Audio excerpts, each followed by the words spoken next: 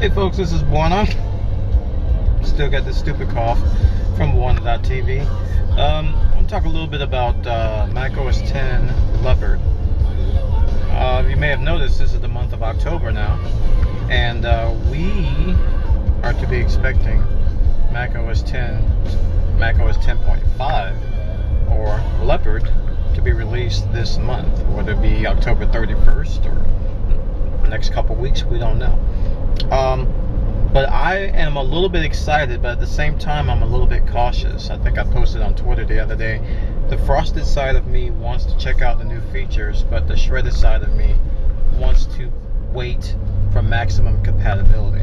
Because with any new operating system, applications tend to take a little time to become stable enough to run on the platform. So if I have a piece of software, I don't know, called Quicksilver, which is built to run on Mac OS 10.4 or Tiger, and I want to run that on Mac OS 10.5, which is Leopard, you know, if the developers didn't plan ahead or didn't test or didn't develop for that platform, I could run into problems. A lot of what you see right now that's going on in Windows Vista, some applications work flawlessly, some devices work flawlessly, others don't, and it causes a lot of problems. So the answer to that would be to wait a little while for all the kinks to get ironed out, and then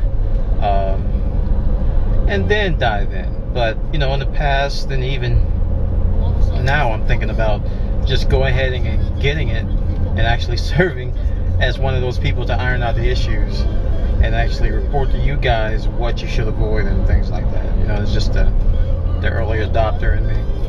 But I got a lot of important things running on Mac, so I don't have a spare machine to really test it on. I have older Macs, but I don't think they fit the qualifications for Leopard. But Leopard is pretty exciting. I mean, there's features like Time Machine and all the new mail features, and you know, all the new architectural changes, and just a whole bunch of stuff that's got a lot of people excited about what it's going to bring to the table, and a lot of improvements. I think I'm looking forward to the new Finder. Hopefully they got rid of all the crap that I pardon my language, but got rid of all the nonsense that I hated about Finder in 10.4, which is why I use Pathfinder, which is a Finder replacement in OS X. So here's looking forward to Mac OS 10.5 Leopard.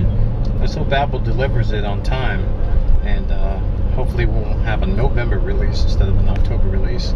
Alright, see you later. This is Bwana from Bwana.tv saying ta-ta!